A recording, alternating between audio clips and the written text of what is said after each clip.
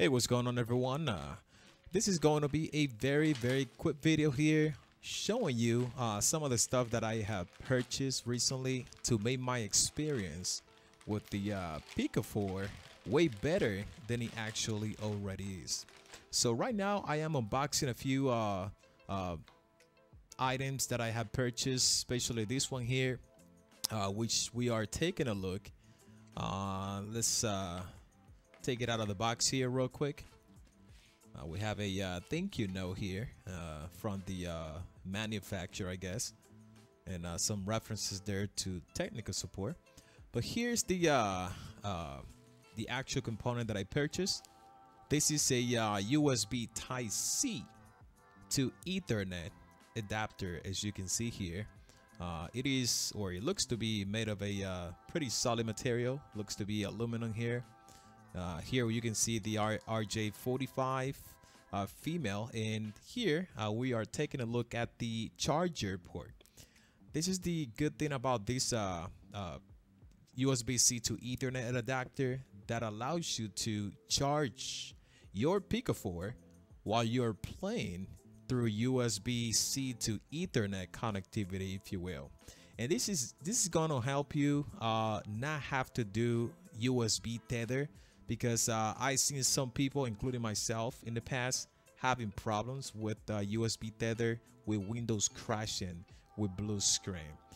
This is pretty much going to get away with all those complications that come along with the drivers for USB tether. So now let's go ahead and take a look here. Another package. This one came from Amazon, as you can see there on the Happy Smile. Let's go ahead and unwrap the bag here.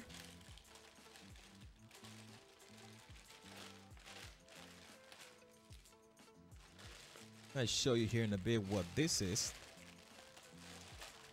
So pretty much I'm trying to just show you here everything that you need to be able to do USB-C to Ethernet connectivity on your PICO 4. So as you can see here, if I'm not mistaken, this is the USB-C cable that I have here, the one in the middle, but we'll take a look here later. I have a few other stuff here that I want to show you first.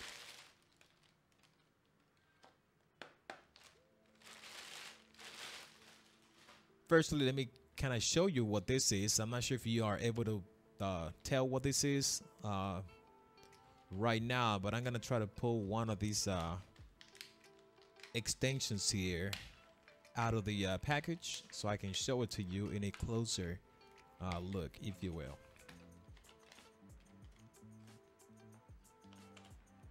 Okay, so so this is a female to female USB-C extension, if you will. And what this is going to help me do is connect that USB-C to Ethernet adapter that you see on the right side there to one end of this extension, and the other end is going to be connected to the USB-C that we have, cable that we have in the middle there on that blue and white package, if you will. But before I show you that USB cable, let me go ahead and show you here the other cable that we need, because again, I mean, we're gonna have to deal with a lot of cabling here, if you will.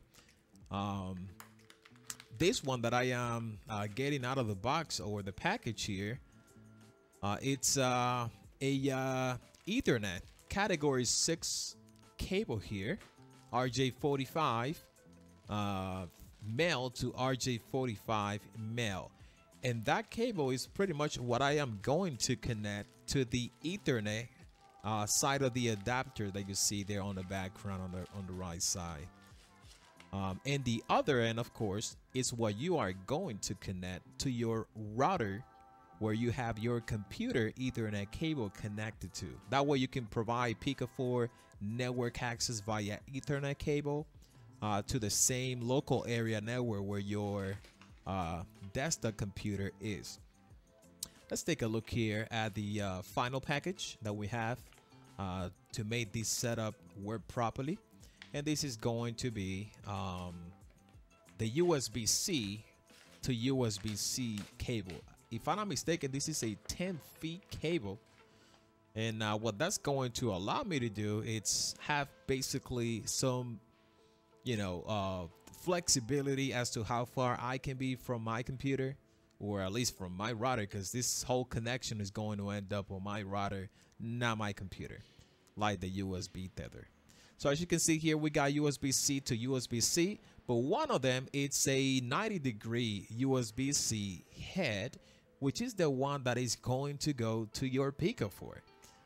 That way you don't have to have like the straight out of USB-C connection going to your Pico 4, because that can introduce a lot of problems, such as either the cable head breaking, or maybe worst case scenario, the Pico 4 USB-C port breaking if you kind of like hit it with something when you are just playing and moving your head, if you will. Right, so let me show you what the plan is here. So let's go ahead and use the extension that I showed you before. This is how I plan to set it up once I get this running. So one end goes to one end of the extension, and then the other end is where I am going to connect the USB-C to Ethernet adapter, especially the USB side of the adapter, if you will. As you can see here, it went in place perfectly. And then, of course, on the other side is where I am going to connect one side of my Ethernet category 6 cable, if you will. And it went right in place there. Very nice. Right, so again, this side of the cable, the Ethernet cable, is what's going to go to your router. So just keep that in mind, because again, your Pico 4 is going to have its unique connection to your router network, if you will. And this side is what's going to go to your Pico 4 USB-C port. And as you can see there, that one comes with a Velcro.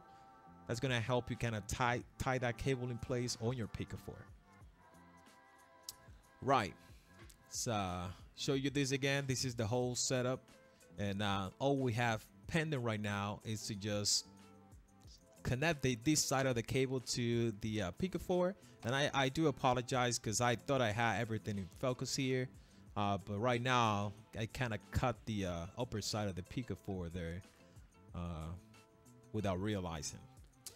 But don't worry, I'm gonna show you how this looks in a second here, once I get this headset in focus.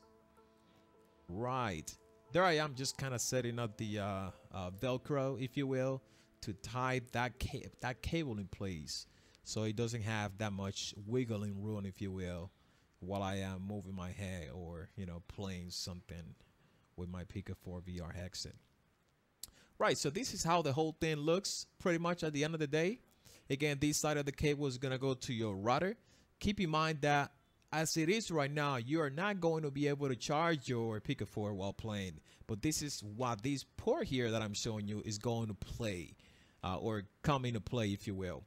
That port is where you are going to connect a regular charger into this adapter, and that's what's going to allow you to charge your headset while you're playing. Because otherwise, if you skip that part, then you're gonna be able to play just fine, but you're not going to be able to charge your headset at the same time. So just keep that in mind, because you're gonna need to buy a separate charger if you don't have one laying around in your house. All right, so I appreciate you joining me here again, and I'll see you on the next one. Take care.